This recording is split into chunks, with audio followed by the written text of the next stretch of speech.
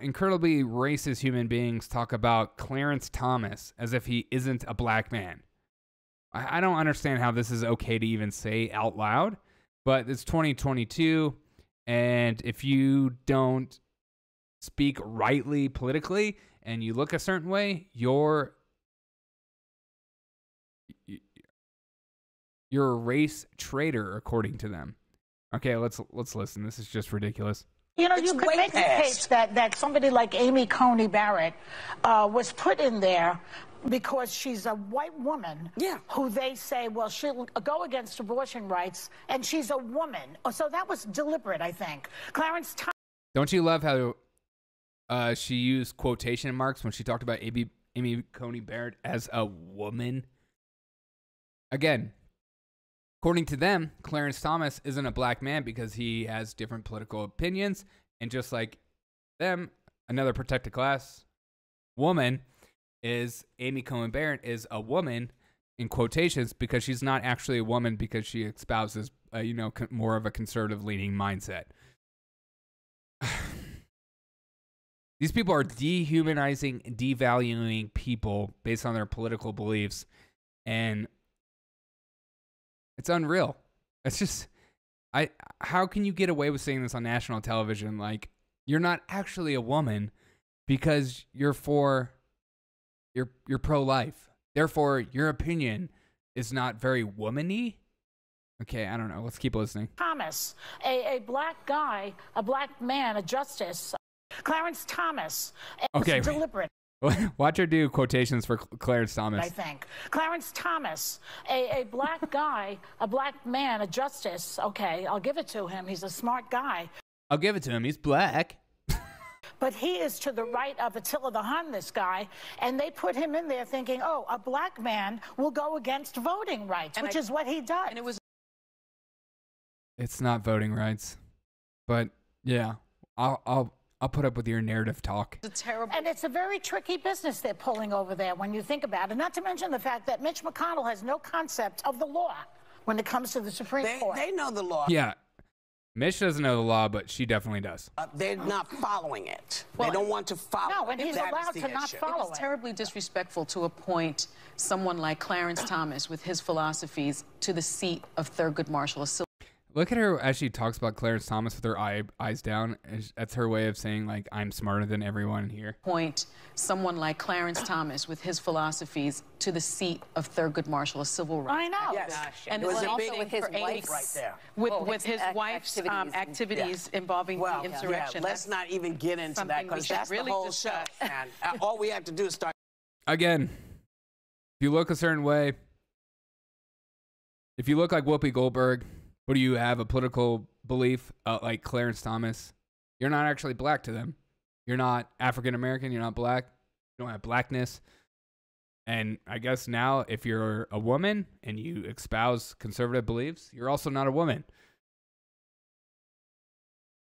How are these people allowed to say what? We have an entire people of saying that, like, you're not allowed to critique me. Like, if I say I'm a male, that means you have to say my pronouns are he, him, and you have to accept me as a male. But then these people can go around saying you're not black or you're not a woman because you're... It's like my brain is fried from listening to these types of people. They're so like overtly racist, and they're so consumed with their ideology and their belief system that they don't even see the irony at in which they talk about. They can't even see it.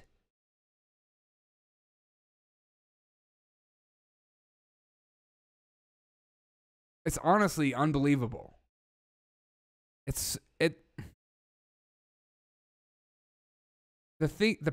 idea that you have the power to take away someone's personhood or who they are, like what they look like, their sexual orientation because of their political values, and take away their personhood and say that they don't count. You don't count as a black appointee.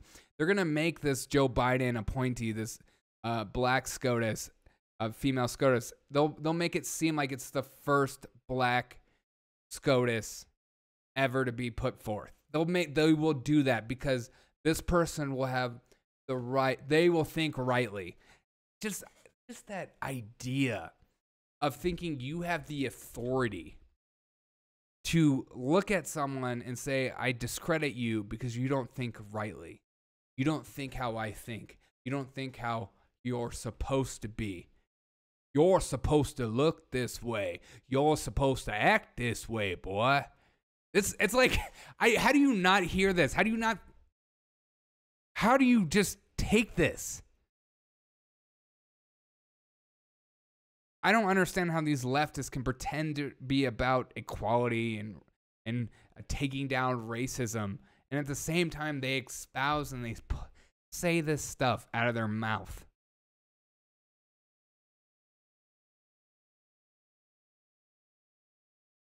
I know people are really offended when you talk about national divorce, but I just don't understand how we can live in a country where there's these mindsets. These people are outrageous. They're out of control. And then, I don't know. Let me know your thoughts, because the idea of not saying Amy is not a woman, or using quotation, she's like a fake woman, or like Clarence Thomas is like a fake black man. God, it just makes me so freaking angry. Because you know why? This is what bigotry looks like. This is what it sounds like, and this is why you should be angry about it. It's not just a talk show. They're also talking about culture, and people actually believe this crap. I didn't mean to get this heated, but I just can't take racism on full display like this. People are just like, whatever. That's a good point. Yeah. Amy's actually not a woman. But who am I going to say? I can't say anything. I'm just a white male, am I right? Shut up, white guy. You're dumb.